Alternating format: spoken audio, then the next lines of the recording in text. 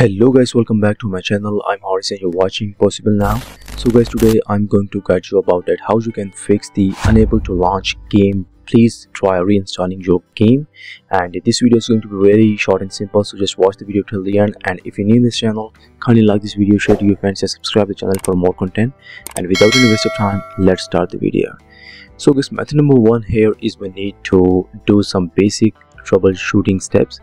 So if you're facing issues with the Epic Games launcher, so start by verifying your game files.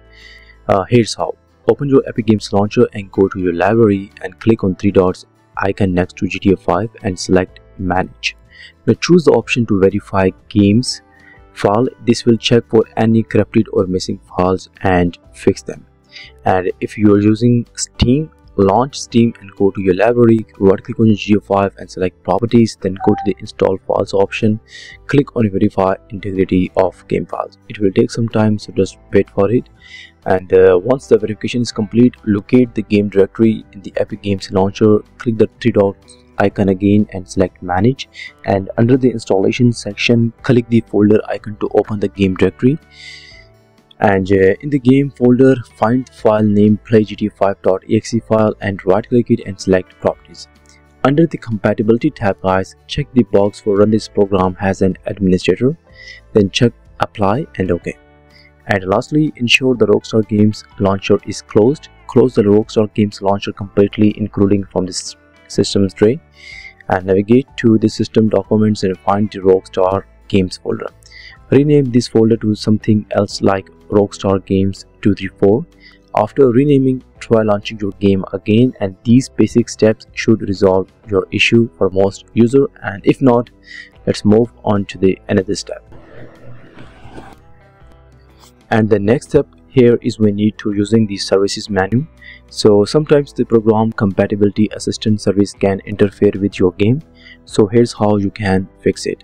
Right click on the start menu and select run, and here you need to type services.msc and hit enter.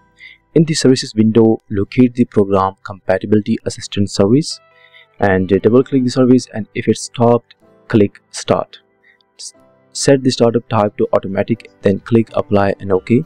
Relaunch your game to see if your issue is resolved or not. And after that guys, method number 3 here is clearing the Epic Games launcher cache. So if the problem is still persist, then we need to clearing some Epic Games launcher cache.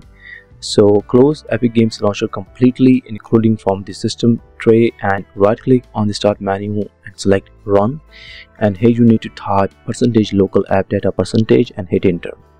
Now look for a folder named Epic Games launcher and open it.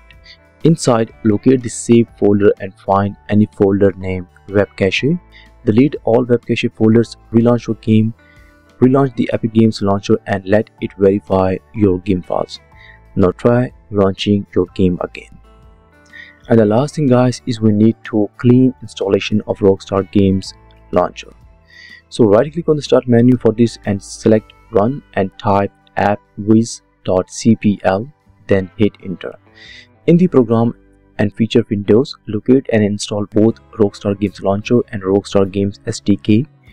Once uninstall, close the window, open your game client and go to your library, select GTA 5 and select the three dots icon and choose manage. Click on verify integrity of game files, and this will reinstall your Rockstar Game launcher automatically.